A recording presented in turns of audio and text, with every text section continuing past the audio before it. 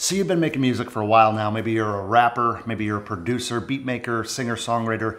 Maybe you're a member of a band and you've been putting your music up on Spotify and all the other streaming platforms. You've been doing some gigs here and there for a little bit of side money, but it's just not getting the momentum that you're looking for. So at this point, you've uploaded all these songs, you're not getting the streams that you're looking for, the venues that you want to perform at aren't taking you seriously, so you take your best material and kind of lock it away to try to figure out the secret formula. Now where you currently are is you have this huge stash of new music that nobody's heard yet because you've been waiting for this momentum to grow. You've been waiting for these bigger venues to take you seriously. You even have music videos that you've spent time and money on, maybe photo shoots. And your question is, when do I release this to the world? When do I build this momentum? When can I come out of my hiatus? Well, in this video, I'm gonna take you by the hand and walk you through the process of taking that new music and getting that momentum that you've always dreamed of. Stay tuned.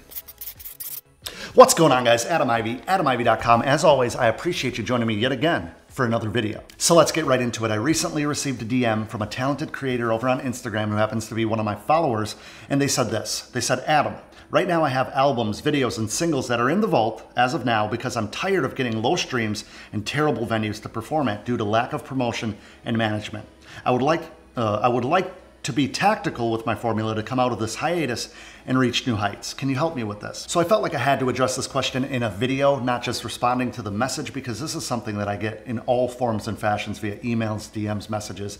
Side note, if you want to send me a DM, if you want to send me a comment and connect with me, Instagram's the way to do it, or the comment section below this video. I'll put the information up on the screen now, and if you want to contact me, all my information, including how I shoot these videos and what gear I use, will be in the description box below. So I know a lot of you guys are struggling with this. You have all this new music, but you're afraid to release it because the music that you have put out, whether that be 10 songs, whether that be 100, aren't performing the way that you were hoping that they would. The momentum hasn't built quite yet. And you don't want to waste all these gems on no listens. You don't want to waste all these gems and then have to get back to the drawing board because it didn't do anything. All right, so this video is not going to be very long because it's incredibly straightforward. Now, it might be a bit of a rant, but just bear with me. The music that you're holding in the vault needs to be out to the people. The content that you make is not for you, it's for the people. Imagine if I fill up my fridge with steaks and vegetables and all this good stuff for an amazing barbecue and nobody shows up. I'm disappointed. Am I gonna just keep all that stuff in the fridge? It's gonna go bad. Music becomes dated. Music needs to be out to the people, like I said. You can't go to a big venue and expect them to book you on what you are planning on doing, on what you're planning on releasing. How are you gonna build momentum if you're not consistently posting? I know that it can be very disappointing. I'm gonna take a step back, and as a creator, I understand this. I've been producing for over 12 years now. Let's say that 5 years in, I thought that music was the best music of my life, and in all reality, it was at that point. But now looking back at it, I'm like, ugh, that's kind of cringeworthy. It's the same as being a creator, same as making music, same as putting out albums or singles or whatever, records.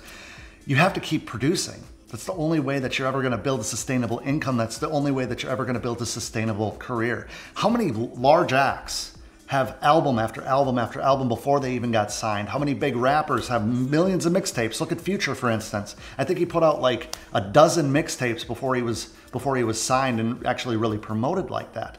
So as a creator, it's so easy to say, I have all these gems in the vault. I have all this content that I'm incredibly proud of, but I wanna do it the right way. So what do you do to build hype in the music industry? What do you do to build hype as a music creator? You have to constantly post new content. So that stuff that you have in the vault needs to be released. I apologize if that's not what you wanted to hear. The venues are not going to mess with you until you have a following. The venues are the big venues. Little venues, you need to start appreciating those little venues, by the way, because those little venues, any venue that gives you a shot, any venue that gives you a chance is a networking opportunity. Maybe the venue that you're working on, the owner also owns another venue that you don't know of. Maybe he's buddies with a big venue owner that he's gonna refer you and say, hey, this guy's been really crushing it. I think you should give him a chance. Now, I'm not trying to oversimplify the process. I know a lot of you guys might be rolling your eyes right now saying, Adam, it's not that simple. Adam, it's not that easy. Well, it is. It really is a step-by-step process. How long have you been doing it? How long have you been consistent? Do you just post and ghost your music, as I call it? You post up something, you do a few social links, and then you just wait. You wait for the streams to come in. You wait for the people to come and be your raving fans. It doesn't work like that. It does not work like that. And I'm not saying that this individual is doing that. But to have a vault of gems, to have the greatest music that you've ever made in your life just sitting and collecting dust is doing you absolutely no good. Now, I will say this. If you want to create a marketing strategy, if you want to create a promotional strategy, and that's something else that they said in their comment, is the lack of promotion, a lack of management. You don't need a fucking manager. I'm going to tell you that. Unless you're like a big name and you have no time to manage yourself and you're getting so many inquiries, you don't need a manager. I've seen this, DJs hit me up all the time, bro, I need management. No, you don't. You just need to stop being lazy. You need to actually contact human beings. You need to stop being an introvert. You're behind a keyboard. You can talk to people. You're not face to face. So many artists, so many producers, bro, will you manage me? I don't need to fucking manage you.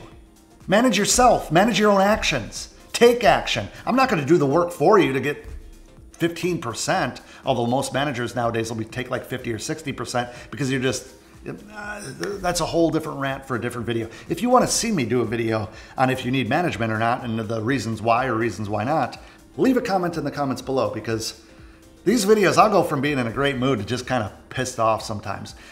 You need to put in the work. If you want the life that not a lot of people get to experience, you got to do the work that not a lot of people are willing to do. It's a pretty simple equation. If you've made 10 songs and you're disappointed with the performance of those 10 songs, make another 100 songs. Everybody that hits me up asking me how to build a YouTube channel, for instance, they say, Adam, I made 5 videos. What do I do now? I don't have any followers. I don't have any subscribers. I have 23 subscribers. I'm like, you have 5 videos. Make 50 more videos and then come back to me. Because a lot of people dabble. Are you a dabbler? Is this something that you just want to do for, a few years? You could tell your kids, oh, I used to be in a band.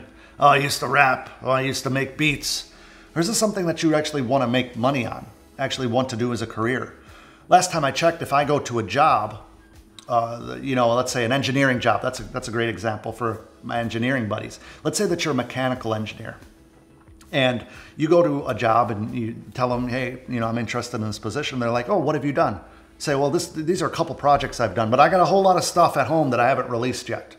I have a whole lot of stuff. They're going to roll their eyes and say, we'll call you, right? And it's not going to work out. If you're a wedding photographer, for instance, and you go and you're talking to clients, you're like, trust me, I can do the job. Trust me, I'm here for you. I have the experience. And they're like, oh yeah, let me see your portfolio. Like, whoa, hold on. I'll show you a couple photos. But the best stuff that I've edited, I'm waiting to be a bigger name. I'm waiting to be able to charge more to show those to you. It doesn't work like that. You have to start from the ground up. You have to appreciate every step that you're at. And I feel like I have a squirrely eyebrow. You ever have a squirrely eyebrow? I have some squirrely eyebrows with real high arches. That's a whole different story. It's early. It's like 6 a.m. in the morning right now. What I'm getting at, guys, is you can't be afraid to release your music. You can't be afraid to hold on. You can't be so afraid, rather, that you never release it. It's a disservice to you. It's a disservice for those people that are fans of yours. So let's say that you have 100 people streaming your music on Spotify. It's not 1,000. It's not 10,000. It's not 1 million. That's the goal, right? But word of mouth is very strong. If you have a lot of content up and live to share with the world, that's a whole lot more content that you can market, right? If I have 10 videos here on YouTube, I'm gonna run out of content to market about. I'm gonna run out of things to talk about very quickly compared to if I have 100 videos where I can take a snippet from this video. Maybe I have a bunch of blog articles. Maybe you have a ton of different songs. I know as producers, a lot of you guys, a lot of my friends are producing and posting 3 new songs a week, 2 new songs a week, more than that sometimes, depending if you're doing it full time. So you have a whole lot more content. You keep it fresh. I think we all know somebody on social media that keeps posting the same photo. They got like one photo shoot. I was guilty of it back in the day, and I sound like a hypocrite right now, but I actually tell people to repost photos after a certain amount of time. But if you have one photo shoot, it just looks like the same photo being posted over and over and over again. What I'm getting at is you need consistent content. You need variety. You need to show the world that you're constantly working on something. I did another video saying that the 33% posting formula that I came up with is all about showing people that you're making progress. Labels want to see that you're making progress. Venues want to see that you're coming out with new music. It's the spice of life. It's really, that sounded really profound, but it's really like, as a musician, as a creator, you have to keep creating. You can't just create one dish you get what I'm saying? Does that make sense? In the comments below, let me know if this all makes sense to you. You don't need a manager. You do need to promote, but that's on you to do. Nobody's going to do that for you. Now, we'll talk about it in another video, the time-money formula, the time-money ratio. If you want me to talk about that, put that in the comments below. I want to know what you guys want me to talk about because I have a whole list, but I know that some things are more important to you than others. Time-money ratio, real quick. Either you have the time to do it yourself, or if you don't have the time to do it yourself, you have the money to have somebody else do it for you. You can have both, I guess, but most of the time it's either the time or money. I learned how to do all this stuff by myself because I didn't have the money to figure out, to pay somebody to do it for me. Now that I'm building a team, it's kind of, teetering on towards the money side here and there. I'm not saying that I have just a couple buddies that help me with some things once in a while, but what I'm getting at is you might have some friends that could help you with something. You might have a family member that can help you with something. You might have a family member that's a photographer. You might have a family member that's good at writing that could help write PR, PR releases that you can give to firms or give to different, I'm rambling, give to different platforms. Even social media to announce new releases and stuff like that. You can have somebody write emails to venues to try to get better. Maybe you're just not good at talking to people. And that's something that is a skill that you have to develop over a long period of time. That's a muscle that you really have to develop, is talking to people, understanding how to pitch yourself to these venues. Maybe your music's amazing. Maybe these venues would take you seriously, but you just need an intermediary, or you need somebody to help you write emails or make phone calls for you. That's just better with people. We all have a friend. I have a friend, Danny, aka Chico. I'll put a link to his podcast in the description box below. But what I'm getting at is he's like one of the most extroverted people that I know. He can talk to anybody. I'm pretty introverted, but when we're out and about, this guy, he warms up to everybody. He gets everybody to like him. And that's the type of people that you might need if you're super introverted. You might have a buddy that's just really good at talking to people. You're like, hey, look, I get really nervous when I talk to club owners. I get really nervous when I talk to promotional people and managers and stuff when it comes to booking gigs. Can you help me? That's all it takes sometimes. It's just like, can you help me? Like I said, I'm not trying to oversimplify this. I hope you found some value in this video. If you did, I know this is just one long, pretty much unedited cut. I would appreciate you letting me know what you got out of this video by leaving that in the comments below. I've asked you for a lot of comments.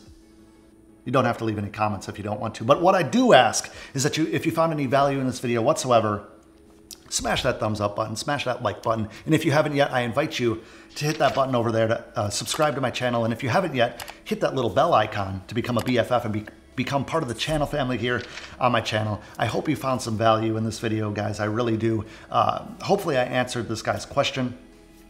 You need to release your music. I know it's hard to imagine that you're gonna work all these hours on this music. I know it's hard to kind of come to terms with putting out this music to, it seems like no one.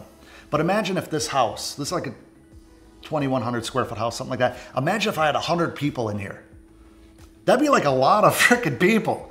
That'd be like a lot, like social media totally warps your perception of how many people are people, right? If I have 2,100 people view a video of mine in let's say a week, that's a lot of people.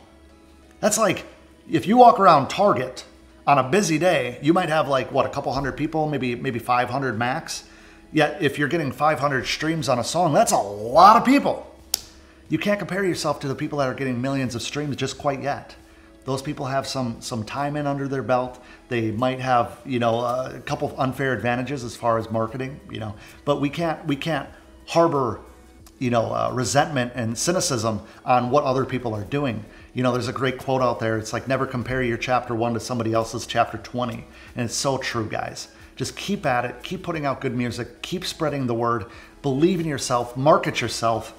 And make a career for yourself. I'm here to help. If you haven't yet, like I said, subscribe. And until next time, you can find me at adamivy.com.